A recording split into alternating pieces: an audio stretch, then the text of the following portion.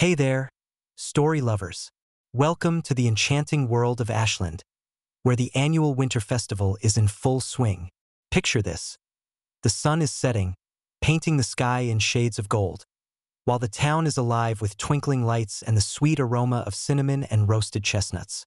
It's a scene straight out of a storybook. But oh, there's more than meets the eye. Beneath this vibrant facade, an unsettling chill whispers secrets only the keenest ears can catch. So, buckle up, because this chapter is about to take you on a journey filled with mystery and adventure.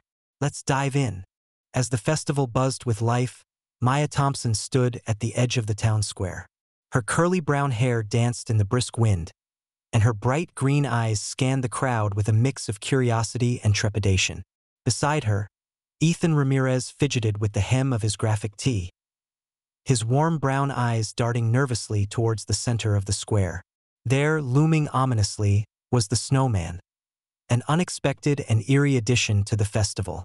Its coal-black eyes seemed to follow the children, and the crooked carrot nose added an unsettling charm that sent shivers down Maya's spine. "Did you hear the rumors?" Maya whispered, her voice barely audible over the laughter and music. Ethan nodded, his expression a mix of excitement and anxiety. "They say it appeared overnight, and some folks think it's cursed." Maya felt a strange pull towards the Snowman, as if it held secrets about her family that had long been buried. The whispers of the townsfolk echoed in her mind, tales of a past that was never fully revealed. As the festival continued, the children's laughter faded into hushed whispers, eyes darting towards the Snowman. The vibrant decorations around them felt like a mask, hiding the deeper issues that lay beneath the surface of Ashland. Maya and Ethan exchanged determined glances, a silent vow forming between them. They would uncover the truth behind the Snowman, no matter the cost. The night was just beginning, and with it, the promise of adventure loomed like the shadows cast by the flickering lights. The air was thick with anticipation, and the duo knew that this was just the start of something much bigger.